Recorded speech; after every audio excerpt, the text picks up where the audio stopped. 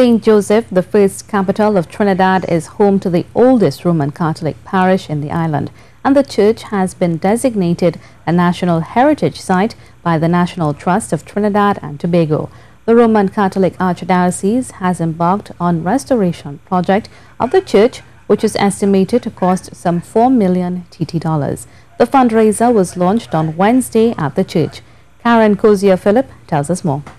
The old cathedral in St. Joseph, constructed over 200 years ago, is the first Catholic church built in the first capital of Trinidad and became the first prototype for Catholic churches throughout Trinidad and Tobago. Roman Catholic Archbishop Jason Gordon explains the church was built at a time when bishops could not speak to any authorities in London because the Catholic Church was under repeal. That here in Trinidad and Tobago, the British governor lays a foundation stone for a Catholic church is a piece of history that is worthy of note.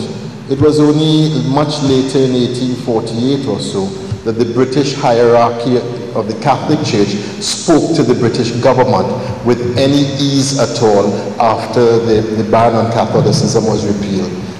But the history of the St. Joseph Church goes back even further, as it's said to be the resting place of the remains of 3 Capuchin friars who were killed in the Arena massacre by Amerindians working on the mission at San Rafael. The churchyard cemetery is also one of the oldest and reflects several waves of inward migration.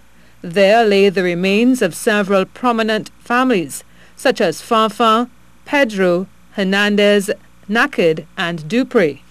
Most of the tombstones, however, bear English inscriptions, in keeping with the evolution of Trinidad's history.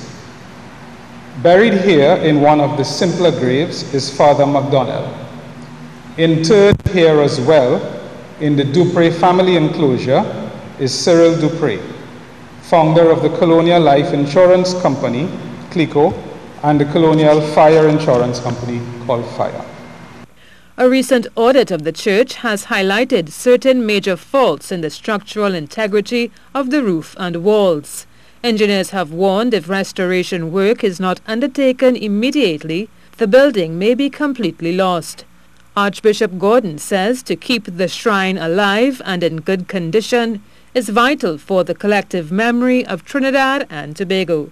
And we have to be honorable to those who have laid these foundation stones and built this edifice. We have to be honorable to them in keeping and ensuring this edifice remains in pristine condition for the next 200 years. That 200 years from now, they can celebrate this church reaching its 400th anniversary. The Road to Restoration project is estimated to cost 4 million TT dollars. Karen Philip, C News.